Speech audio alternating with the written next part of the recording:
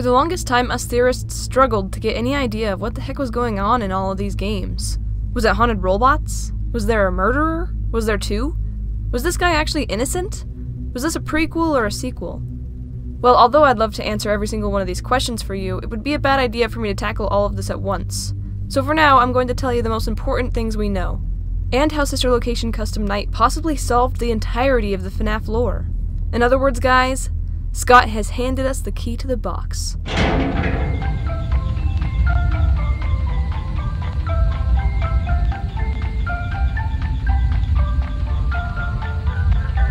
You can now open the elevator using that bright, red, and obvious button.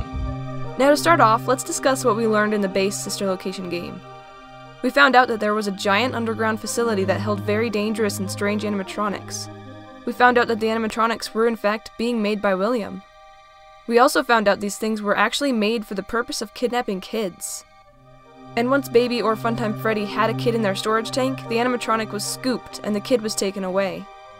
We also learned that Baby has killed a child before and is seemingly more intelligent than the others. In the end, Baby combines with the other animatronics and becomes what we know as the Ennard.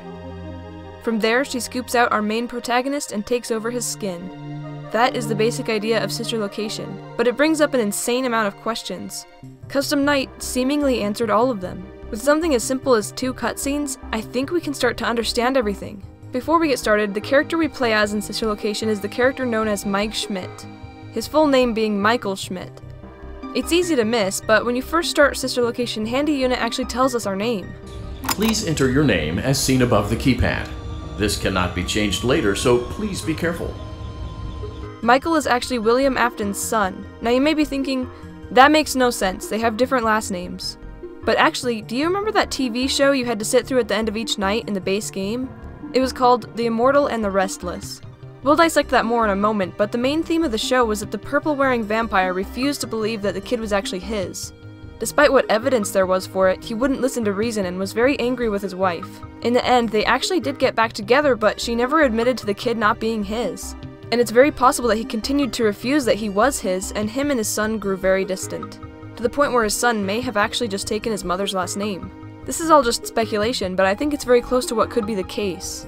He did grow up with William being his father though, and Mike seems to have wanted to please his father and work as hard as he could for him, maybe hoping for the day that his father would see him as his son. After a while, William and his wife had 2 more kids, a little girl and a little boy.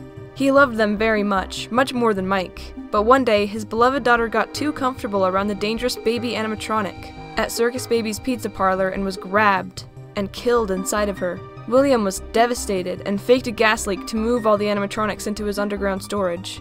It's very possible that his wife left him at this time, and he did his best to protect his last beloved child by making a safe haven for him, where nothing could harm him, and also where he could teach him a lesson. He was going to teach him that his animatronics are something to be feared and are not toys. He set up 3 places to keep him away from the animatronics in various situations, learning to use the animatronics' flashlight weaknesses, learning survival skills against them, with the most likely harmless animatronics he'd made along with hallucinations. The nightmares were most likely not exactly what we see them as in FNAF 4.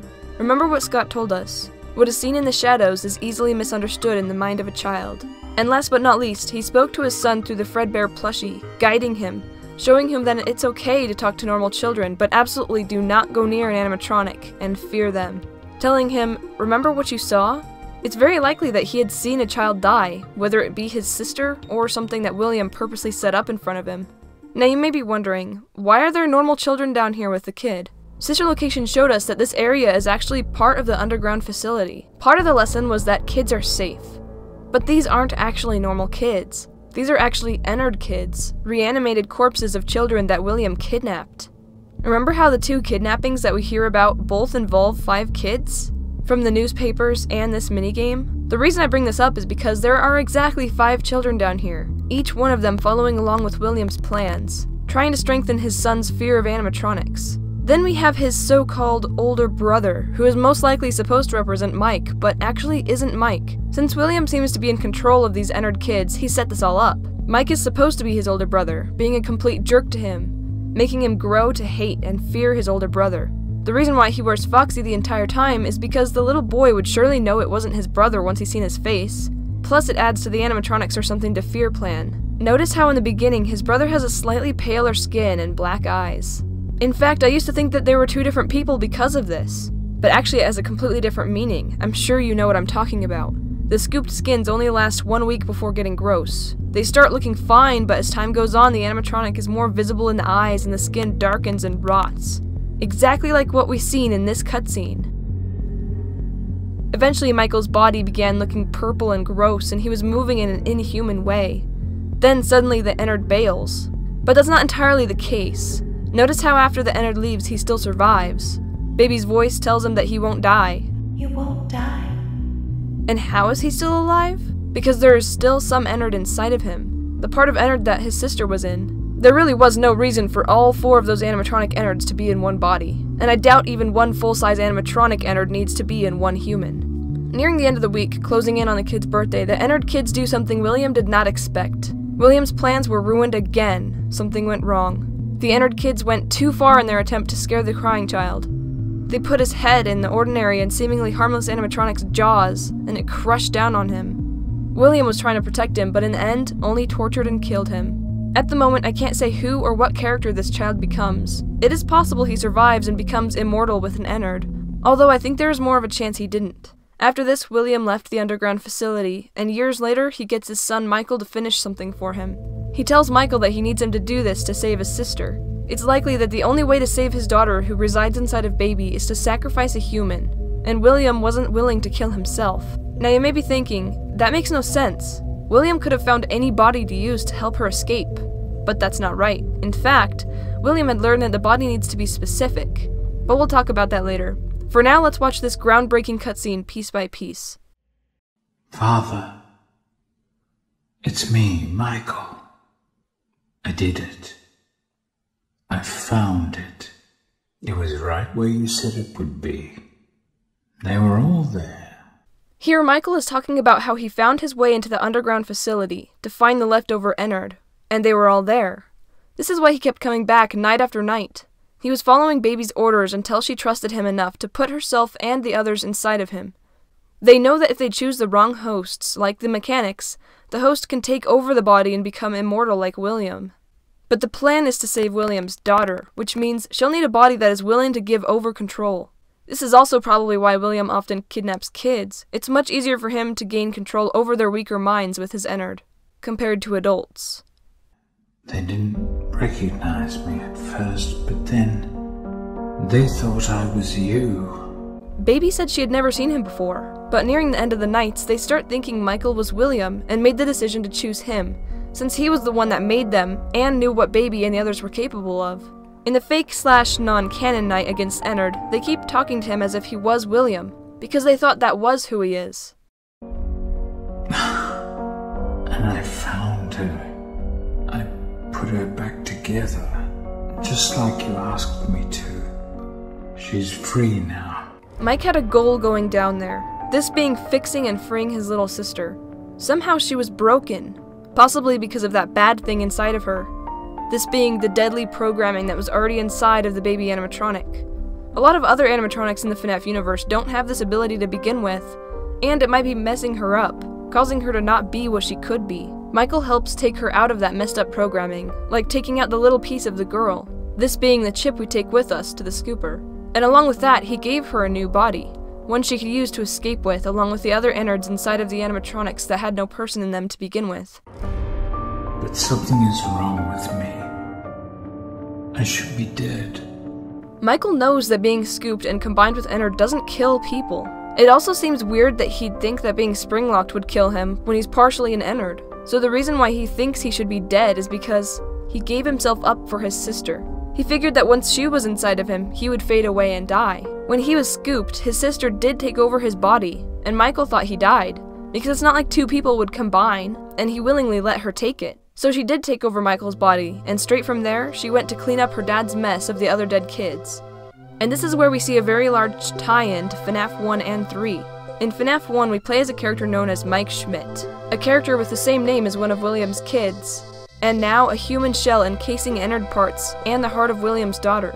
She applied for the night shift to get alone with the animatronics. She went against the animatronics for a few nights, maybe trying to figure out if there were still souls attached. When she found out there was, After the first 6 nights, she came back once more for the so-called custom night. By now, her skin was terribly purple since it had been a week. Finally, she tears the animatronics apart, but their remains turn on her when she attempted to free them. She hid inside of the spring-lock suit, thinking she knew how to use it and would be fine, but she didn't know about the water malfunction. When the suit got wet, it closed in on her and somehow broke her again. Once employees found her body, they sealed the safe room and sent the pink slip to Mike's home, saying he was fired for tampering with the animatronics, general unprofessionalism, and odor. She did tamper with them, and in the end she tore them down, plus the normal odor excuse, which I'll get into very soon. I'm sure she only took them apart similar to Mangle, so it's not like they were completely broken. And William probably wasn't working at the time. That's why he never noticed his son at work. He must be up to something else. The little girl lost control of the body after the suit broke her, and Michael came back, utterly confused as to why he wasn't dead. But something is wrong with me. I should be dead, but I'm not.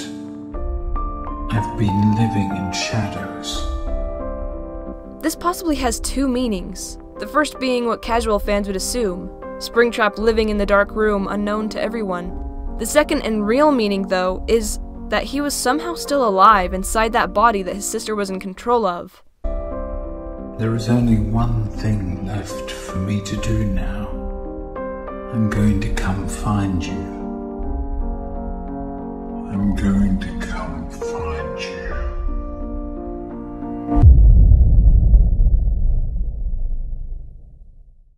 He only has one thing he wants to do now. He needs to die for good and let his sister have that body, to fix her again. But he doesn't really know how he can, so he needs to find his dad. As confusing as that all sounds, this is what I believe happened in Five Nights at Freddy's.